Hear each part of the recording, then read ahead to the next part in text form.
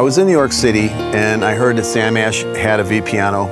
So the day before we did the CBS show, morning show, I went to see it and played it, and they were nice enough to show it to me, and I was pretty impressed with it. I liked the way it felt.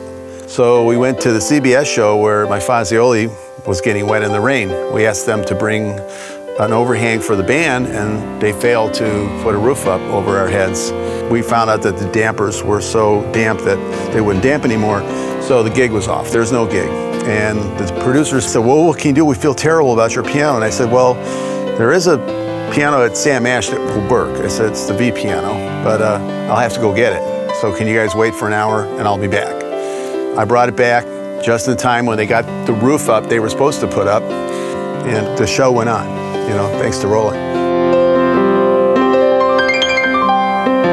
The V-Piano Grand showed up in time for rehearsal. The first reaction of the sound engineer and the guys was, wow, our headphone mix just cleaned up, you know, and that thing really cuts through. So it really provided better communication on stage. Everybody could hear me better, you know, in the rock and roll songs, there it was. It never ever drifted out of the mix.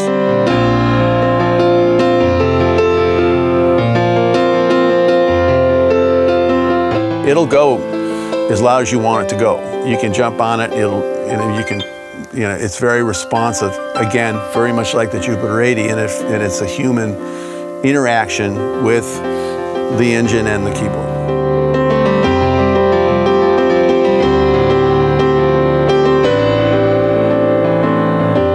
I like the feel of it, I like the sound of it, it sounded real. I like the fact that there was a lot of different pianos. And I thought this could be really, really something for the future to think about.